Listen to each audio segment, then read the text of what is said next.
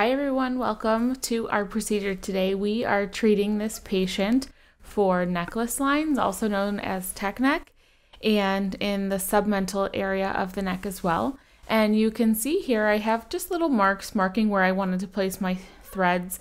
Whether or not you choose to mark is up to you. You can certainly see that static crease in which I'm targeting, and I am just going and placing my smooth threads directly into those creases to help stimulate some neocollagenesis that will help to diminish these lines over time. So the patient, you can see her skin is very sensitive, and typically she has this reaction from the topical numbing.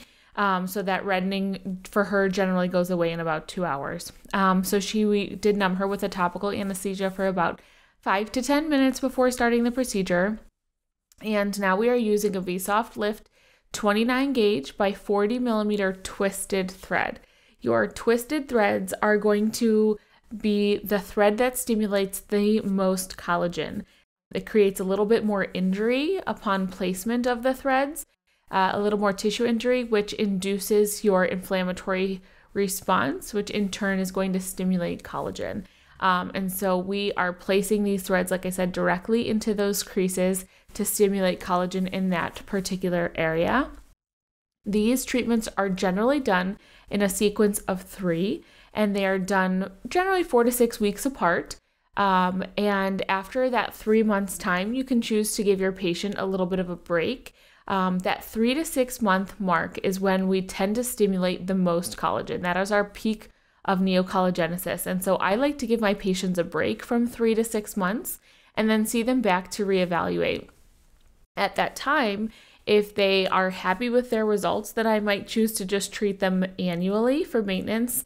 But I feel like a lot of my patients love their results and want to continue to improve upon those results, and therefore we decide to start another round. And so then we'll start another round of maybe 3 treatments, or maybe they just want to do another 2. And so you can sort of play with the treatment plan. The thing that I would advise you on most and stress most is never to do less than 3 initially. Really, in order to build that collagen, you need those 3 treatments 1 month apart. And so once you do that initial treatment, then you can sort of play with it, maybe add an extra 2 or 3 as you see fit, depending on that patient. As you all know, in aesthetics, every patient is going to be different depending on not only their anatomy, but what deficits they have and what treatment goals they have.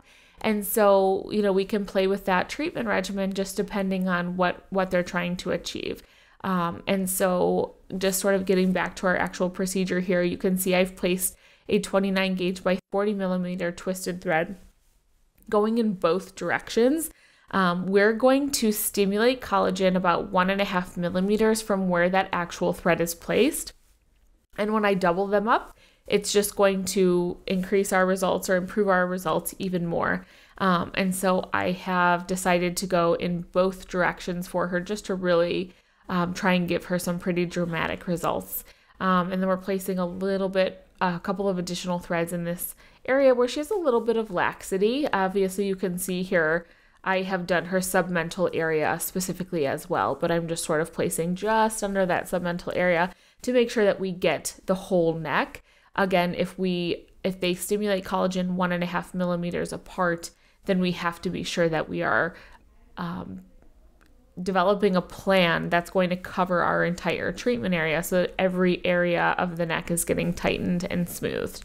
The most important part with smooth threads is upon removal, you need to turn 360 degrees prior to removing. This engages the thread into the tissue and will leave the thread behind in the tissue upon removal. So you're seeing I'm turning all of those threads and then I go back and remove them. It just makes it a little bit easier as to know which threads are ready to be removed. So we will see this patient back in 4 weeks for another treatment, and we'll be able to build upon her results at that time.